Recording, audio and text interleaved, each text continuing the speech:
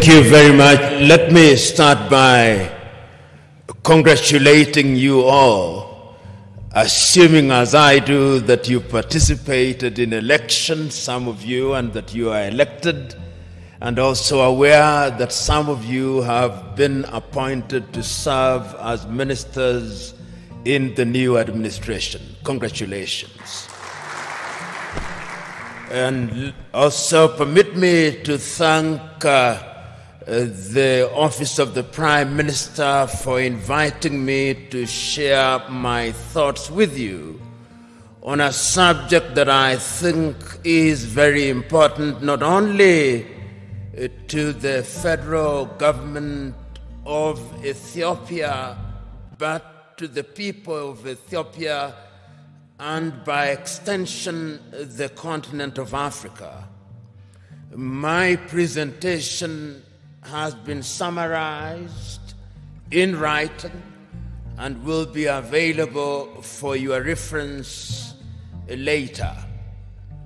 Let me start by saying that the subject of Pan-Africanism is one that remains as important today as it was, in my view, many years ago.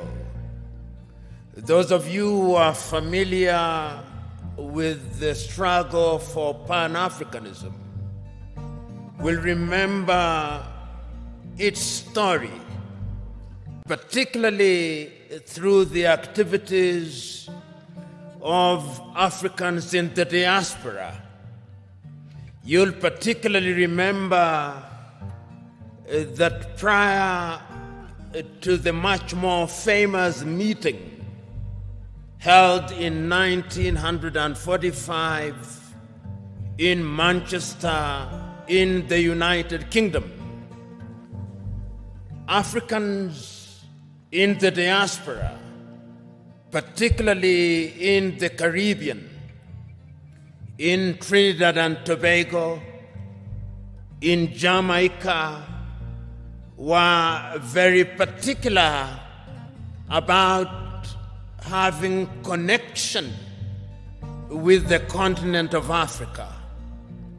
You'll remember that they had many meetings, and you'll be familiar with some of the names, such as Sylvester Williams from Trinidad and Tobago, such as Marcus Garvey, and his call for Africans to go back to the mother continent. And you will also remember African Americans such as W.B.E. Du Bois, who was very active in the process of liberating the African Americans from the clutches of slavery and discrimination, and who also played a very critical part in the struggle for decolonization, culminating in the 1945 meeting, which for the first time was attended by Africans who later played a critical role in the struggle for decolonization. Of course, Ethiopia does stand out to the extent that it was never successfully colonized. There was limited occupation, and you are familiar with that history. Therefore, it is not mine to educate you on your own history, but you are familiar with it. But it must concern us, particularly at this time. And I hope during this conversation I'll be able to demonstrate why, in order for us to understand the present, we must understand the past, which will also enable us to have a glimpse on what the future holds.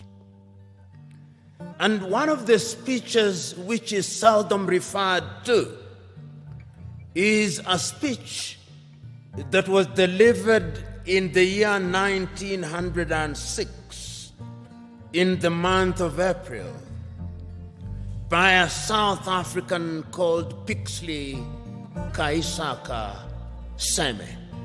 And it is instructive that Pixley Kaisaka Seme was the first president of the African National Congress when it was founded in 1912.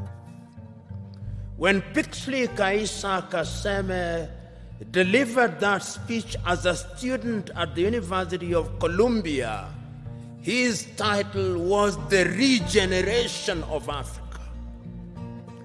And what he was talking about at that time was an Africa that had borne the brand of slavery and was laboring under the pain of colonization.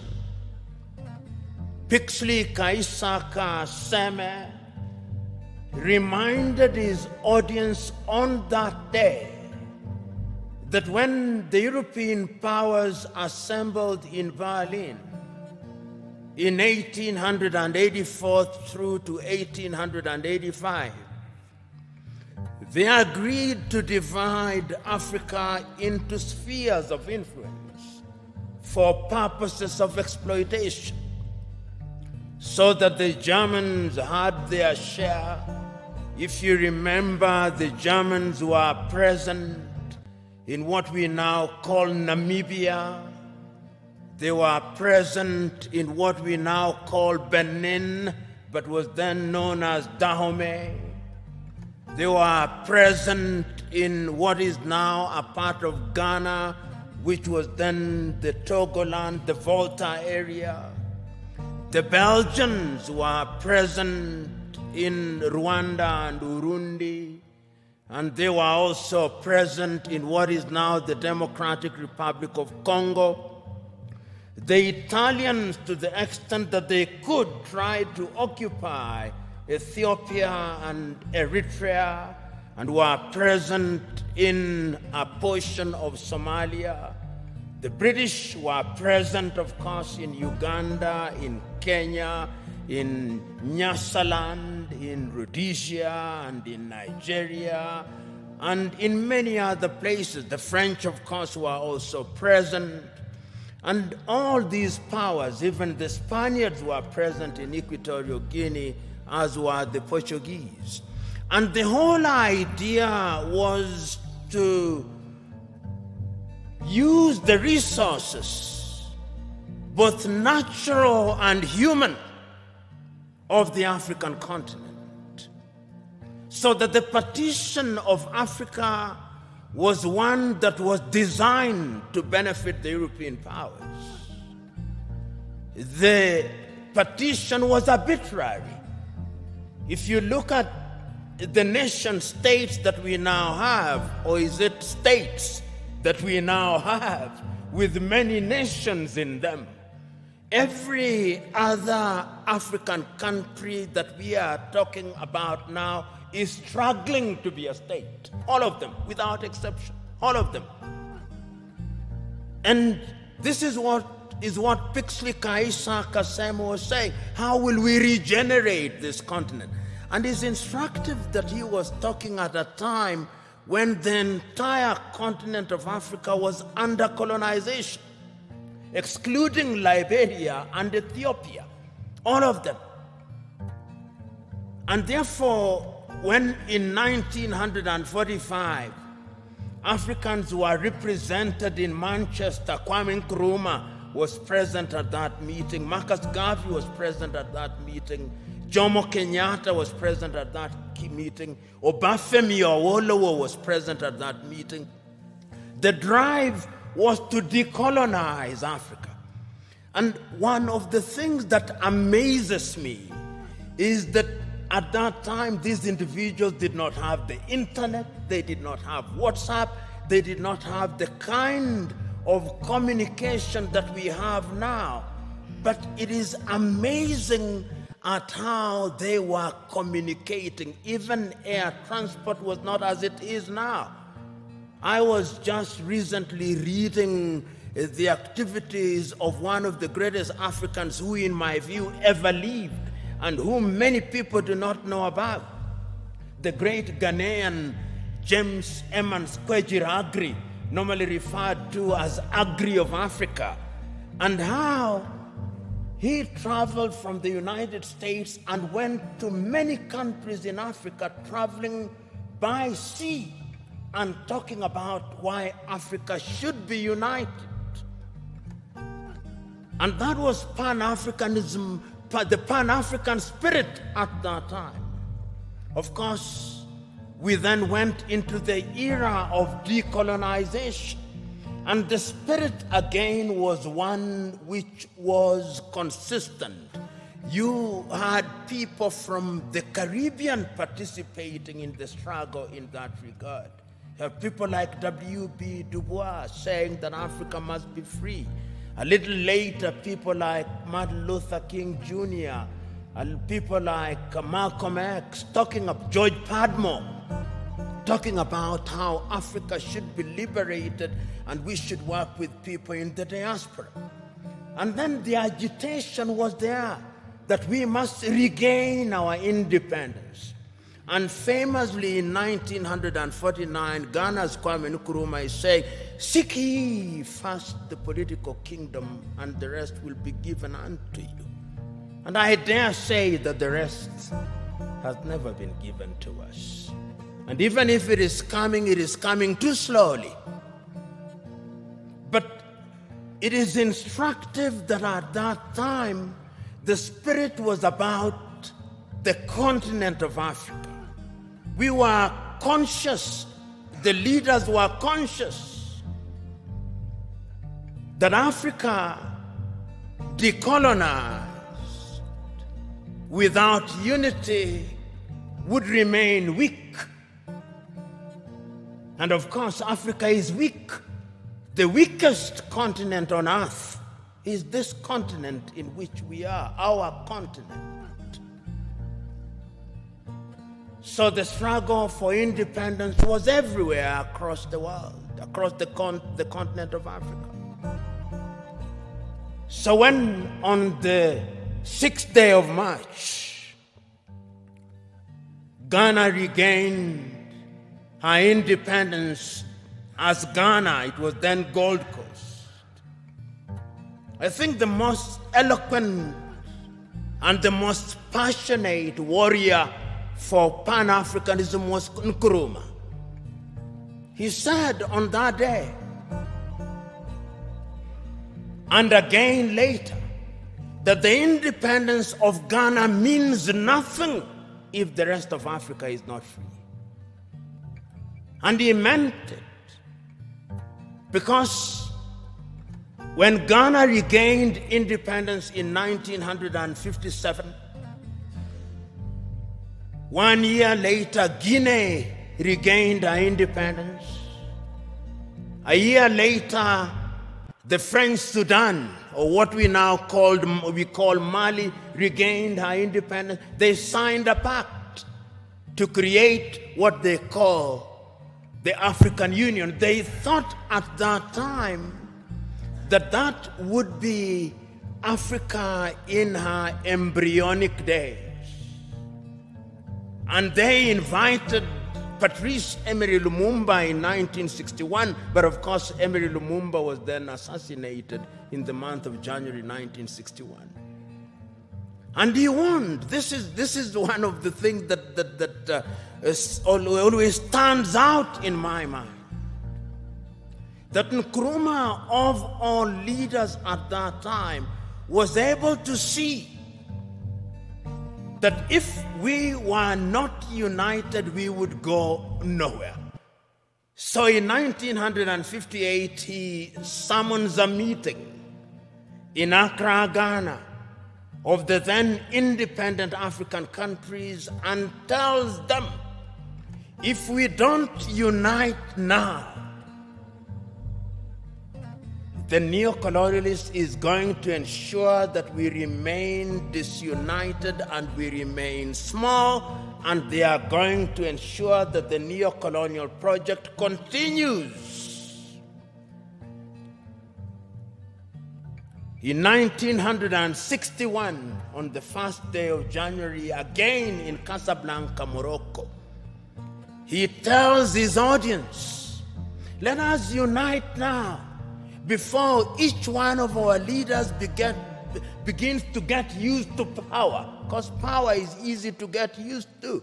You who have been elected will know. Once you become a minister and you become used to people saluting you and opening your doors, if it happens for 1 month, you will find it very difficult if you lose your ministerial position when there is nobody to salute you and to open your doors. That is how attractive power can be. And he warned the people then. But the colonial project was alive and well, because as they were meeting in Casablanca, Morocco, there was another group that was meeting in Monrovia in Liberia. That is how Africa started splitting, creating two groups, the Casablanca group and the Monrovia group. The Casablanca group, which comprised, I think famously, Kwame Nkrumah was there from Ghana, Gamal Abdel Nasser was there from Egypt, Ahmed Ben Bella was there from Algeria, Modibo Keita was there from Mali. They took the view, unite now.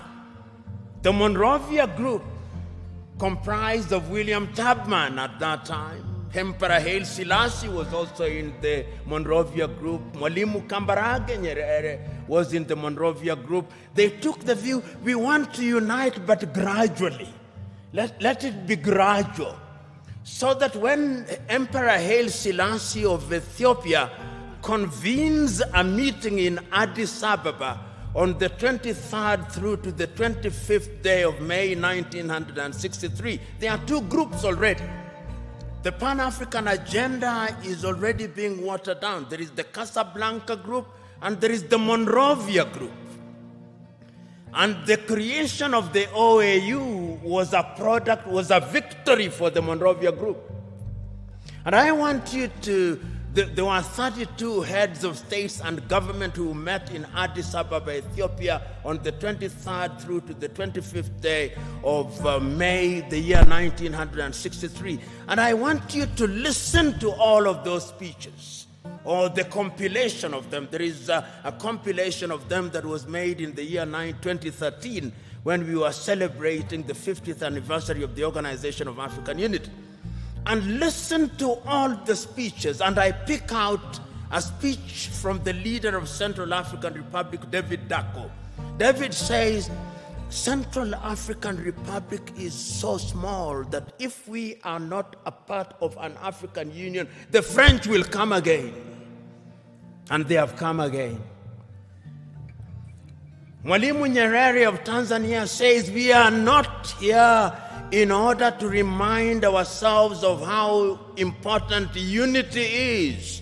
We are here to talk about the unity of Africa. The host, Emperor Haile Selassie of Ethiopia, says, it is important for us to realize that we must make sacrifice for the future, because a disunited Africa will never realize our potential.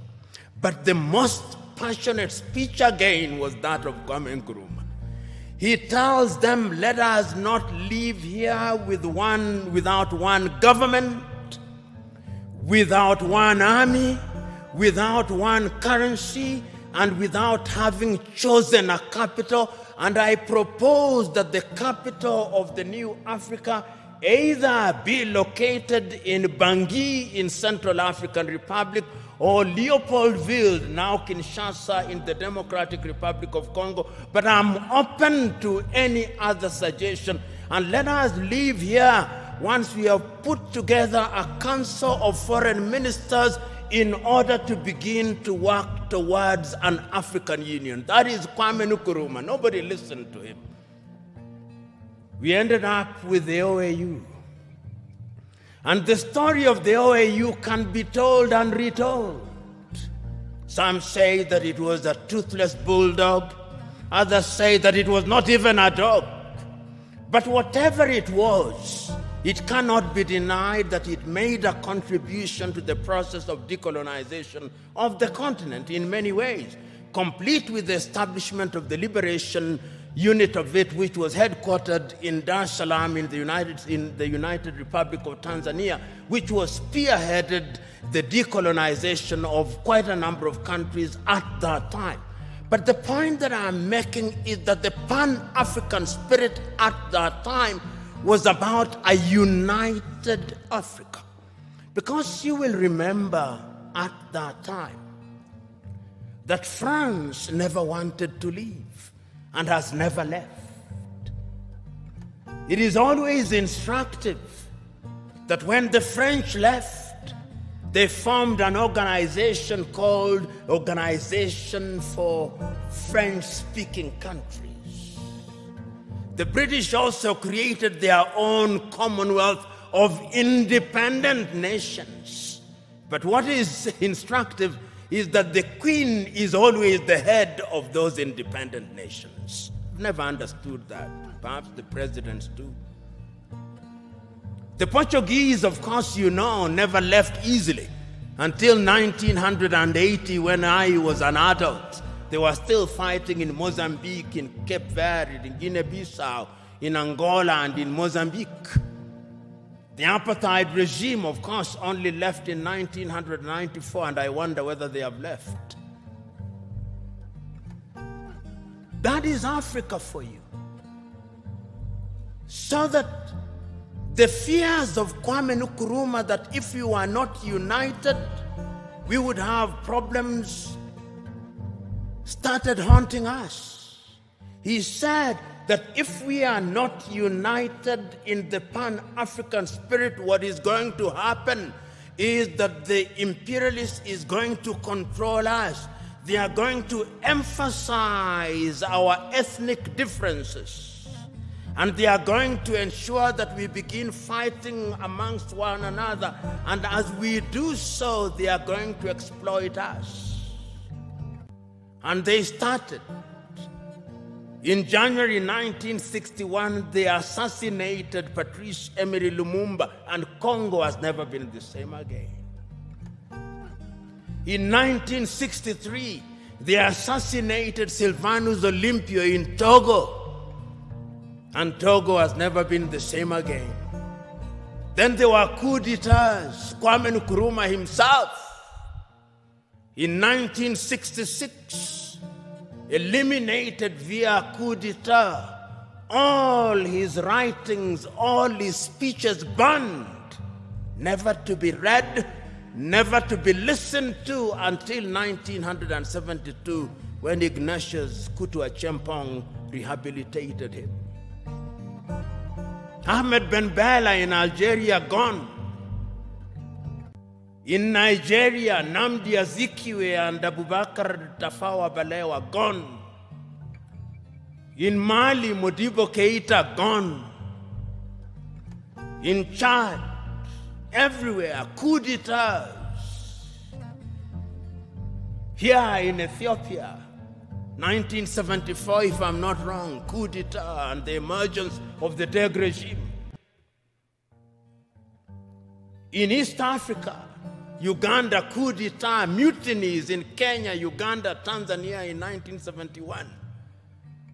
All orchestrated because we were disunited and we were weak.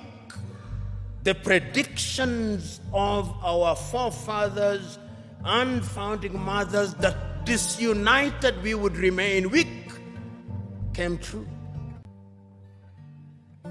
That is the history of it. So that today, when we talk about the African continent and we talk about Pan-Africanism, we must understand it in the context of that history.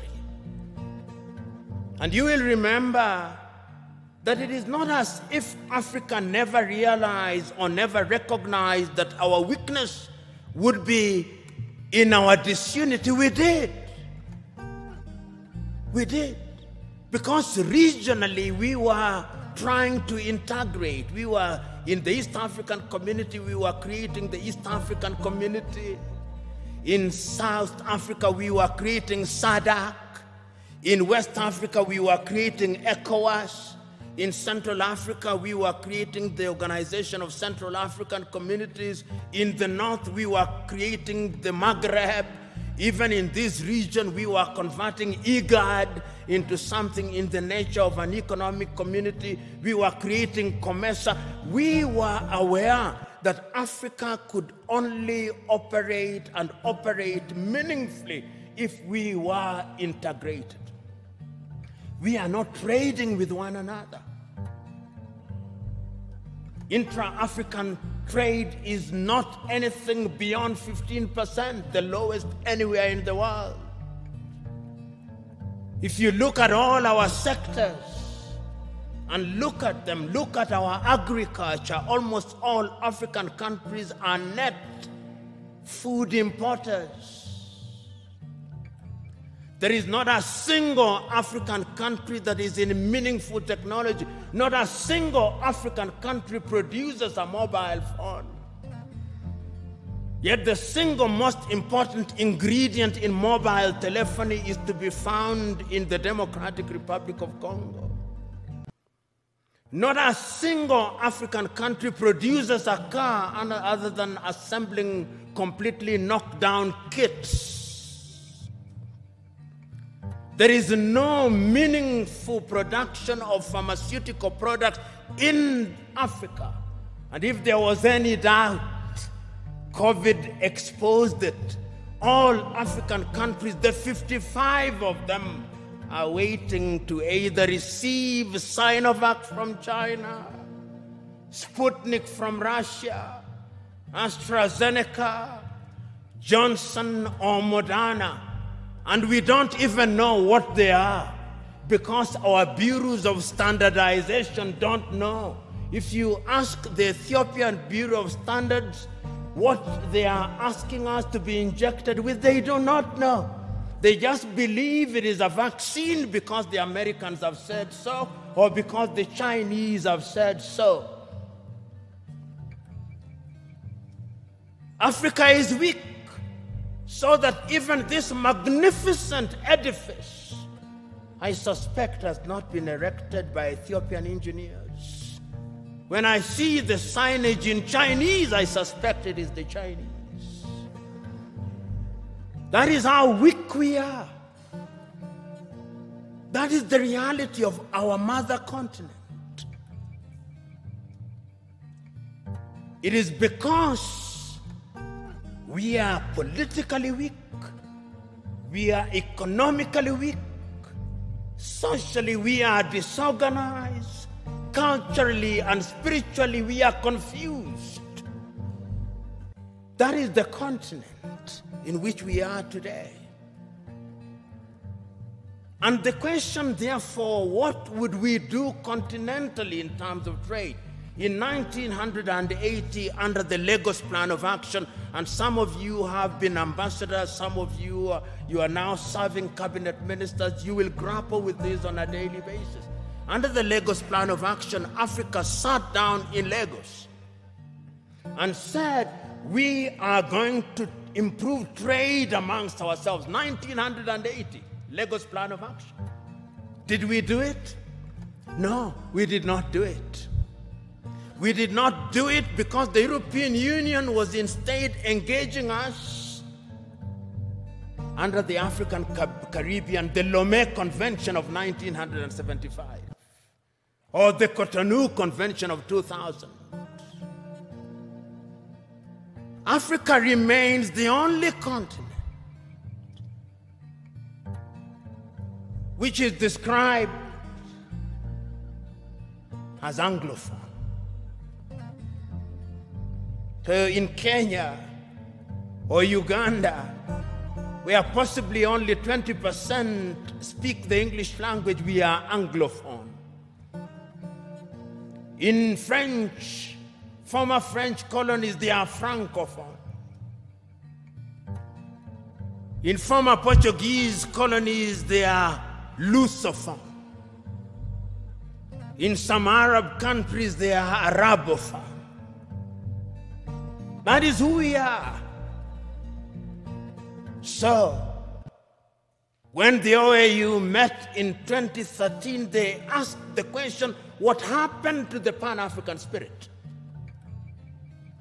And when, therefore, they met in Sirte, in Libya, under the tutelage at that time of Muammar al-Gaddafi, it was resolved in 1999 that the OAU be renamed and be referred to as the African Union, and it was launched, as you know, in Durban, South Africa in the year 2000. But one of the most important things in 2013 was the speech of the then chairman of the OAU Council, Nkosazana Dlamini Zuma, here in Addis Ababa in Ethiopia. And I want you to read that letter, which I'll paraphrase, in which she writes an imaginary letter to Kwame Nkrumah. He tells and apologizes to Kwame, telling Kwame, we apologize to you because we did not listen to you. We are weak because we did not listen to you. We are divided into 54, 55, depending on whether the Moroccans agree that Sahrawi is a country. Nobody cares about us.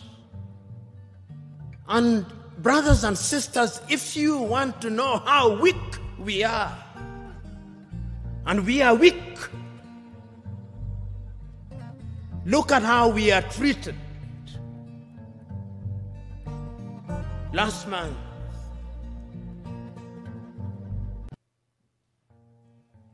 the world met in New York.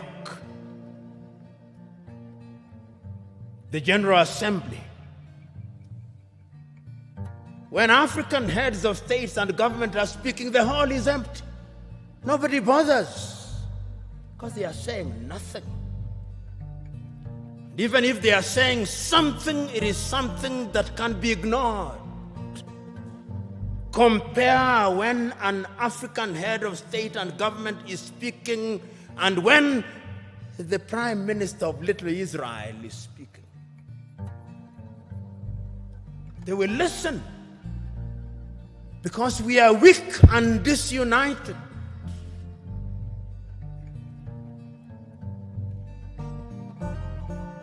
So we have a weak continent because the spirit of Pan-Africanism disappeared.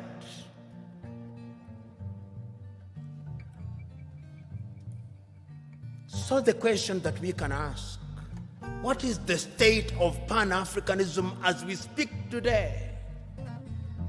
The African Union, which is weak, says the right things and does the wrong things 9 out of 10 times.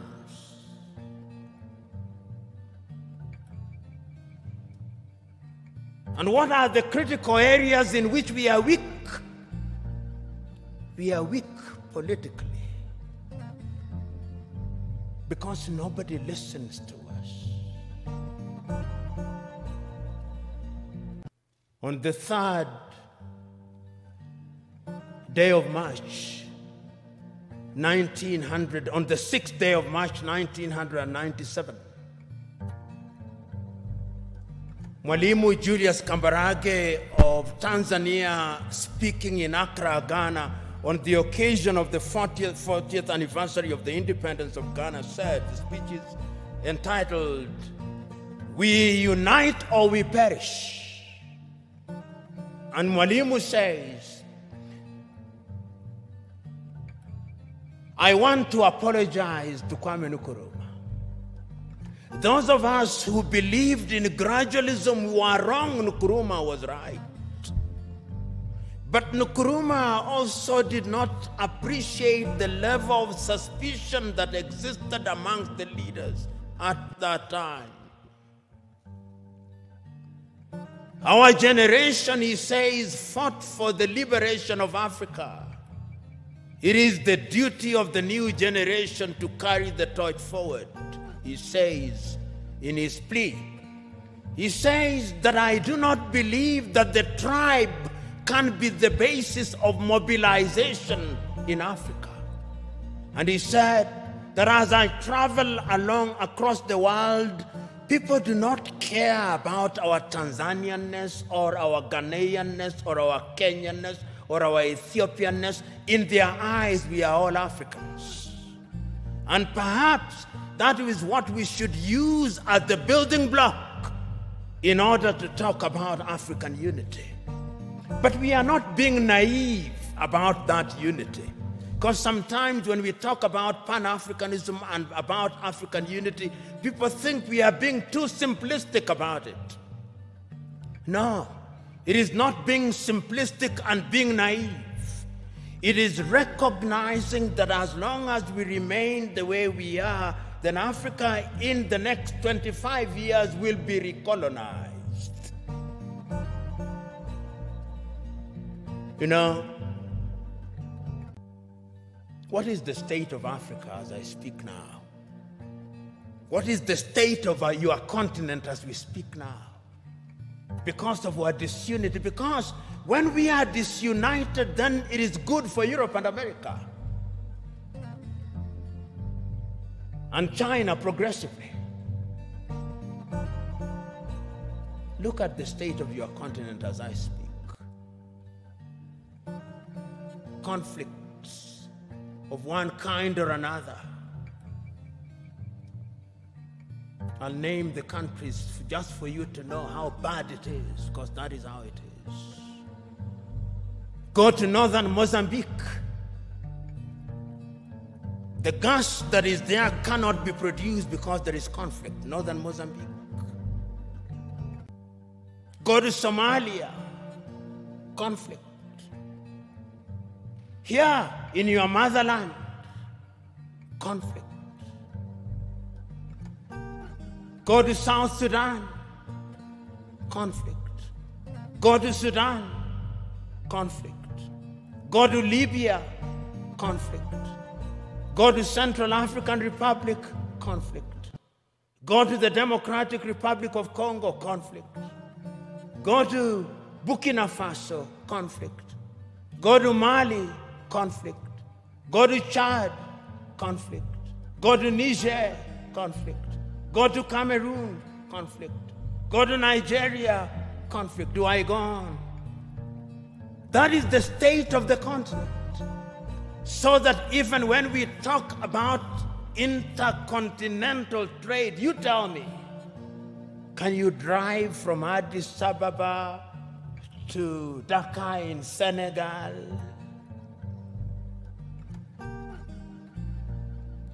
Unless you are Daredevil himself. Which group will not kidnap or ambush?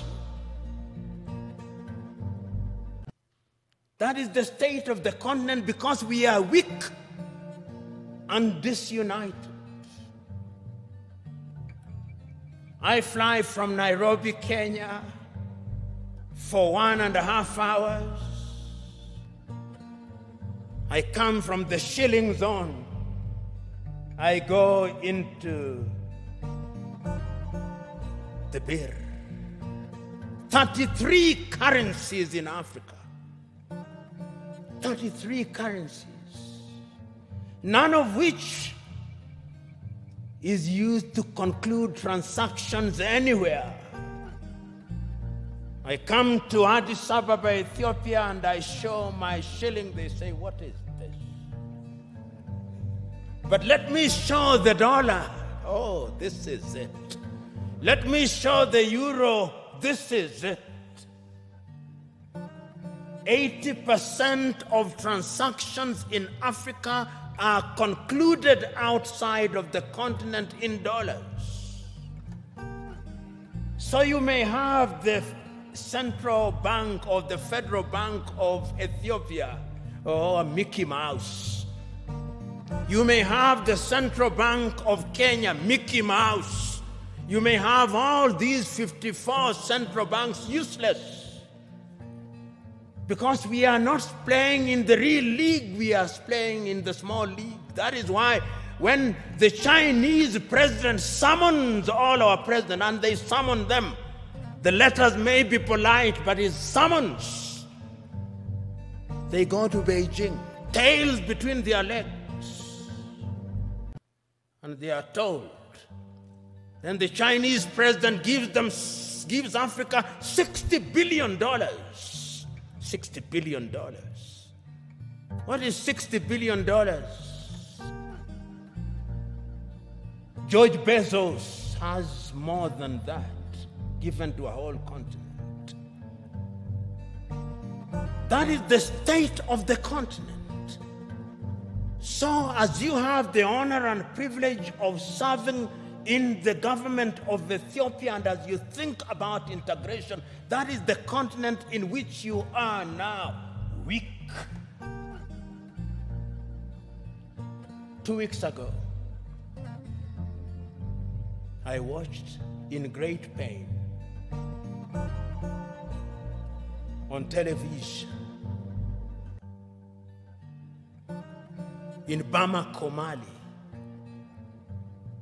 young Malians celebrating in the streets that the government of Mali had entered into successful or possible successful negotiation with Wagner, which is a Russian mercenary group, to replace the French. And they are saying how beautiful it is now. And I said, a slave celebrating the departure of one slave master and the arrival of another slave master. That is the state in which we are. I watched a woman from Nigeria who had been rescued from the Mediterranean around Lampedusa saying, I will not go back to Africa. Even if I die in the Mediterranean, I'll try again and again. What is it that can make a human being say that I do not want to go back to my home? Because the natural instinct of a human being should be that you want to go home. It's because we are weak. So we are invited to Beijing. Then we are invited to Tokyo, the Japanese African Conference. Then we are invited to Europe. Then we are invited to the United States. And lately, even the Arabs invite us because we are weak. That is Africa now. But let me conclude by looking at Africa in the future. What is the state of Pan-Africanism?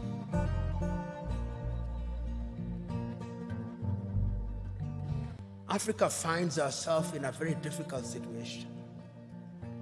What Nkrumah feared. Today, many African leaders have gotten used to the trappings of power.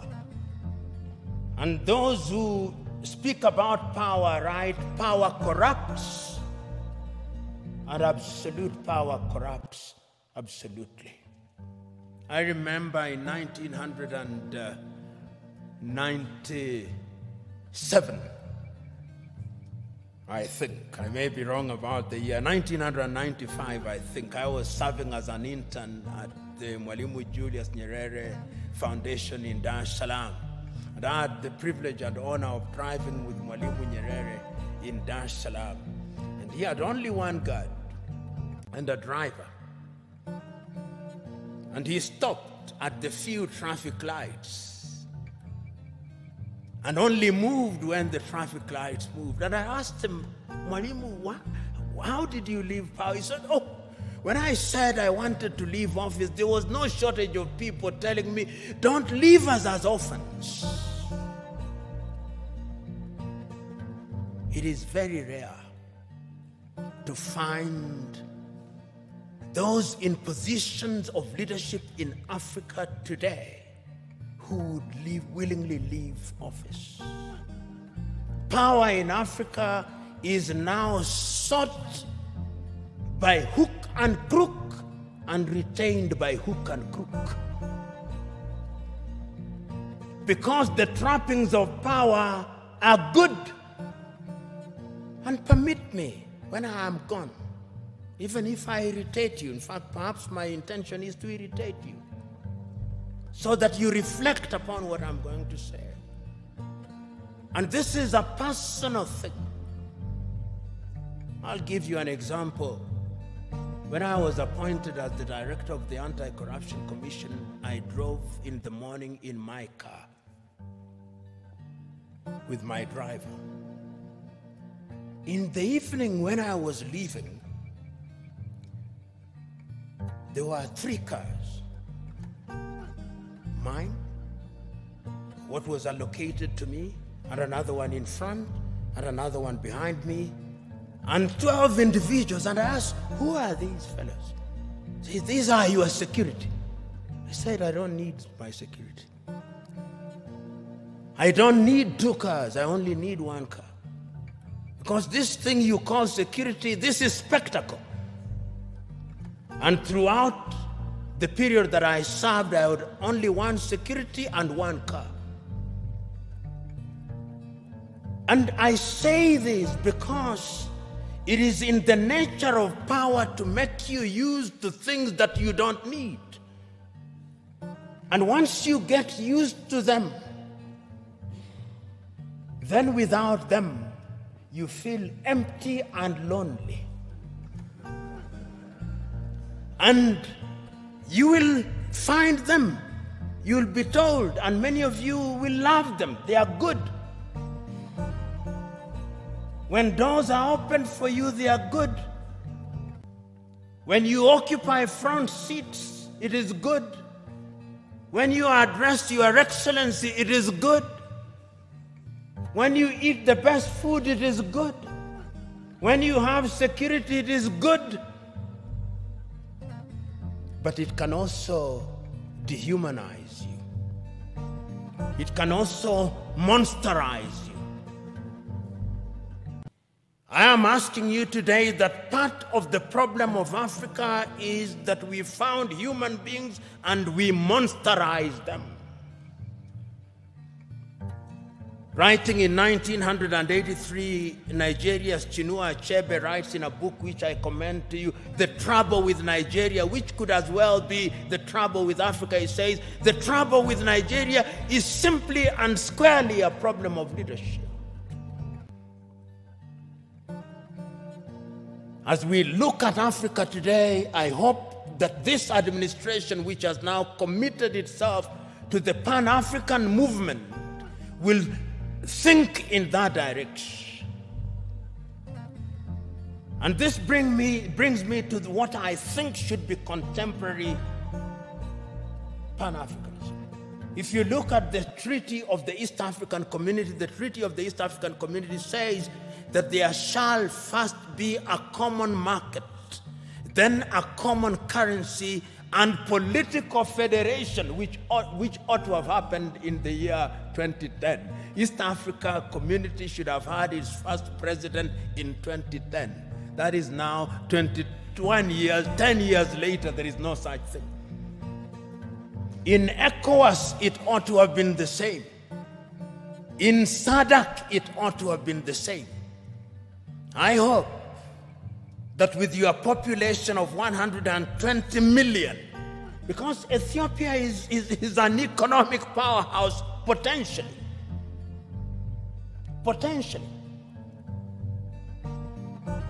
You know, Pan-Africanism, the new Pan-Africanism must have an economic component of it.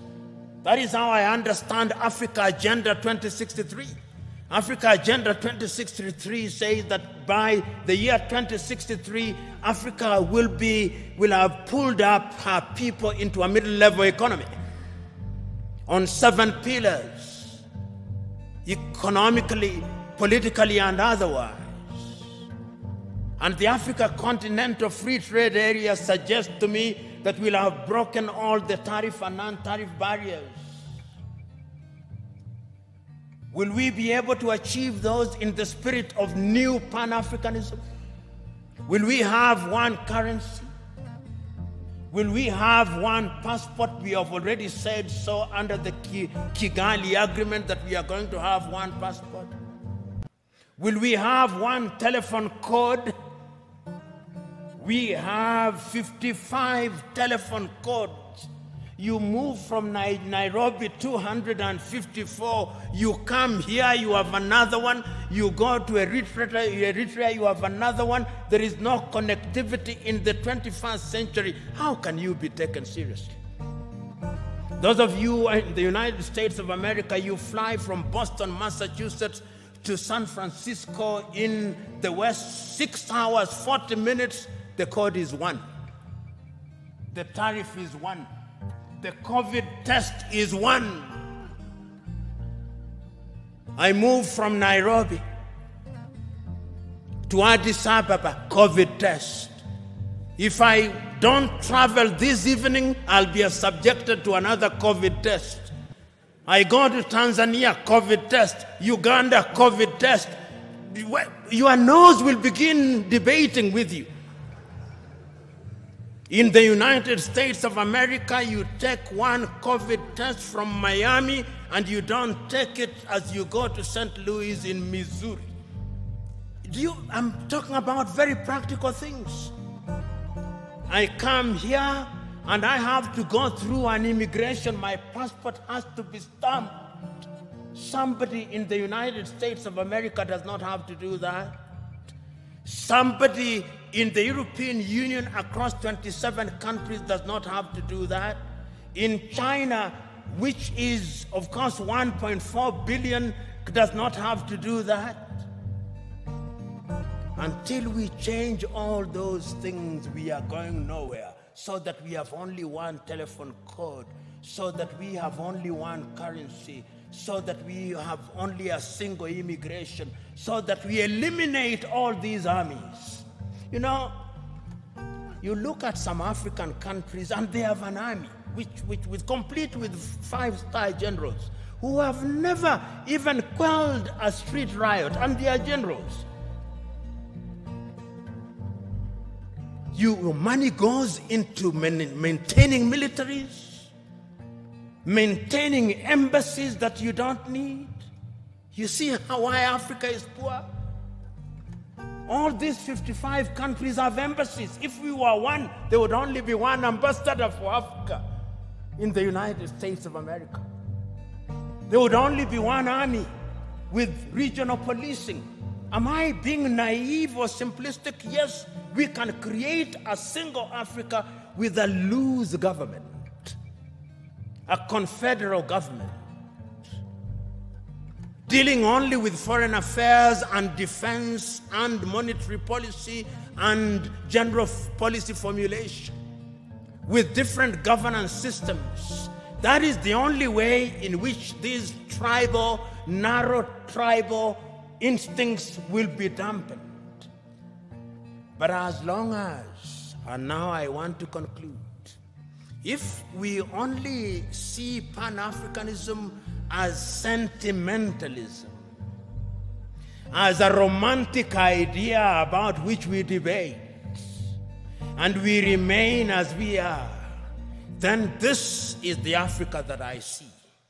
This is the Africa that I see in 25 years' time.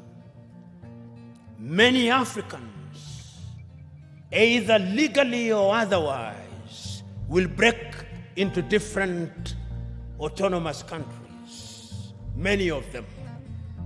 We'll have more than 100 countries in Africa, each claiming self-determination, and is already beginning to happen.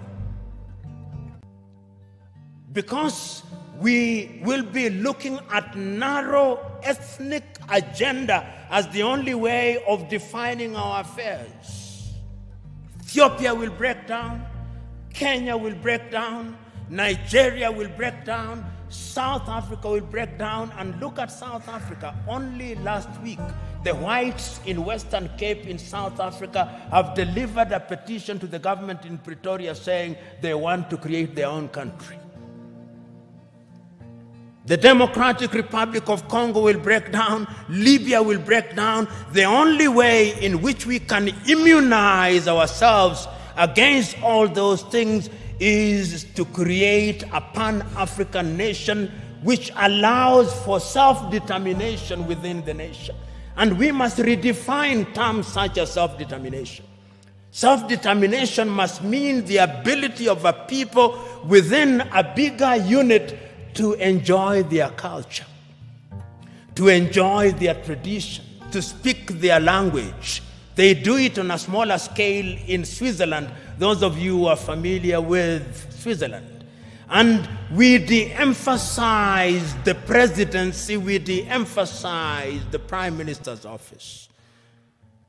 Pixley Kaisa Kaseme said, and I conclude with him, Africa is diverse. Some people say that because of our diversity she cannot unite. She can. Because unity in diversity is possible if we understand what human beings need. In the nature of things, human beings need security. In the nature of things, human beings need food. Human beings need medical services. They need infrastructure. If you have a government that allows that, he said, then it reminds me of the piano. If you press the black button of the piano, it produces some sound. If you press the white one, it produces some sound.